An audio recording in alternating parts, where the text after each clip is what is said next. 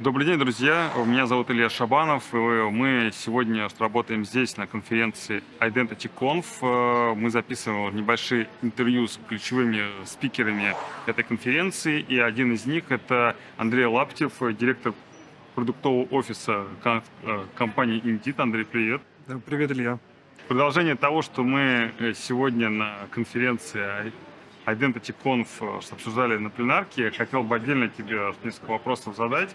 И в первую очередь, насколько, с твоей точки зрения, управление и безопасность Identity важны для практической кибербезопасности?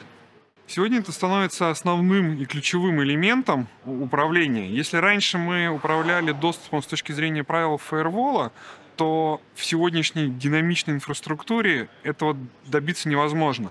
Той же прозрачности можно добиться только если мы сместим свой фокус управления на identity. Понятная сущность, понятно, куда она обращается, куда ходит, к чему получает доступ. Поэтому identity — это вот новый периметр, на который мы должны пристально обращать свое внимание и управлять ним.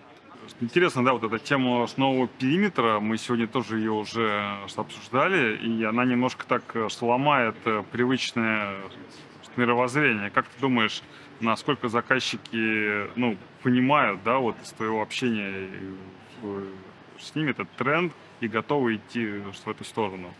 Сложно продвигается, не все готовы переключить свою модель восприятия, но рано или поздно это произойдет. Просто сама ситуация и жизнь заставит, поскольку люди хотят пользоваться новыми технологиями, по-новому употреблять услуги и данные, а это будет неотрывно связано с тем, что нужно будет пересмотреть свои модель безопасности и подходы к управлению безопасностью. Если говорить про Identity Security в целом, то с твоей точки зрения, какие ключевые задачи здесь сегодня наиболее актуальны, которые нужно решать, опять-таки, с российским заказчиком? Наверное, надо начинать с основ. Элемент управления, governance identity, то есть это решение класса Identity Access Management. Если дальше развивать эту философию, то это будет решение класса IDM. Не стоит забывать про, естественно, реализацию многофакторной аутентификации. Несмотря на то, что вроде бы решение старое, существует не первый год, но у многих заказчиков они отсутствуют. Ключевым, наверное, элементом в текущей ситуации может стать ITDR и PAM. ITDR — это как контроль за учетными записями и как инструмент противодействия атакам на учетные записи, а PAM как удобный инструмент доступа как и своих привилегированных пользователей, так и подрядчикам, и противодействия атакам на цепочку поставок. Вот ты сейчас перечислил такой целый набор продуктов и технологий. Из этого уже логично выстраивается некая такая платформа или экосистема, как сейчас правильно говорить. Вы в эту сторону осознанно идете, да, чтобы выстроить вот некую экосистему Identity Security? Ты хорошо сказал, экосистема. Но экосистема не в плане того, что у нас будет единая консоль, в которой будут подключены все продукты. Экосистема с точки зрения взгляда на проблематику. У нас есть все необходимые элементы для того, чтобы выстроить комплексную защиту Identity.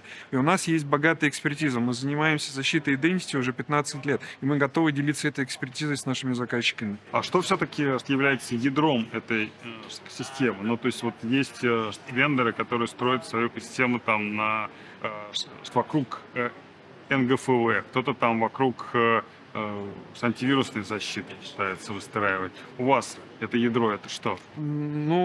Нашим ядром является пользователь и его учетные записи. Поэтому, наверное, фундаментом построения общей системы комплексной защиты Identity мы для себя выбрали ITDR. ITDR позволяет как выявлять привилегированные учетные, системные учетные записи, зачастую о которых могут в департаменте ИТ не знать, и контролировать поведение, и контролировать доступ.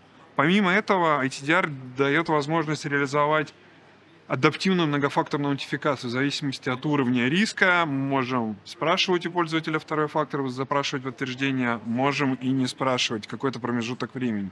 И ITDR дает возможность расширить покрытие многофакторки не только на классические системы, где у нас есть модули расширений или поддержка федеративных протоколов, мы можем даже реализовать многофакторную аутентификацию в системах, которые раньше, как правило, не интегрировались. Это папки общего доступа, утилиты командной строки, различные утилиты управления, которые тесно связаны с корпоративной инфраструктурой, с доменом. Про ITDR хотел что уточнить. Не получается ли так, что здесь возникает сама концепция, что, во-первых, очень интересная, она мне нравится, но не возникает ли здесь пересечение с тем, что тоже уже есть, да, на рынке в контексте detection and response, это XDR, EDR, там, NDR, есть еще SOAR в конечном итоге. Вот как все это соприкасается, и нет ли здесь какого-то пересечения серьезного? Пересечение есть, но оно, скажем так, комплементарное. То есть нельзя сказать, что ETDR заменит все системы, которые есть. Мы однозначно понимаем, что есть некоторый верхний этаж управления реагированием, это CM, SOAR, и есть другие системы, которые собирают метрики, отслеживают endpoinты, но они смотрят с точки зрения процессов, то есть что запускается, какие приложения, возможно, отслеживают сигнатуры этих приложений. Мы же смотрим с точки зрения доступа, то есть пользователь порождает доступ, и он так или иначе попадает на контроллер домена. Даже злоумышленник, запуская какой-то эксплойт, для того, чтобы ему достичь своей цели, ему все равно нужно взаимодействовать с контроллером домена. Да, там этот запрос будет, может быть, фальсифицирован, видоизменен, но он придет на контроллер домена, а там мы его увидим. Соответственно, мы сможем дать обратную связь для CM, сказать, что мы получили с такого хоста скомпрометированный пакет, пожалуйста, обратите внимание по пристальнее на этот хост. Это как бы информация дополнительная для корреляции событий. Также и в обратную сторону, если другие системы заметили компрометацию хоста, они могут сообщить ETDR, что все запросы доступа с этого хоста должны быть рассмотрены более тщательно, поскольку была компрометация. Есть подозрение, что там была кража учеток. Смотри, вот встает вопрос у заказчиков, я тут с некоторыми на конференции как раз на эту тему говорил, а можно ли все то же самое, и, наверное, можно, да, как люди говорят, реализовать, ну, на той же самой CM-системе, да, ты собираешь данные, ну да, у тебя не будет, возможно, реагирования, но его можно осуществить, наверное, через SOAR-систему. В чем тогда отличие от вашего подхода ITDR от связки CM плюс SOAR? Смотрите, CM работает на ретроспективных данных, то есть сама концепция работы CM связана с тем, что он читает логи событий безопасности систем, загружает себе и анализирует.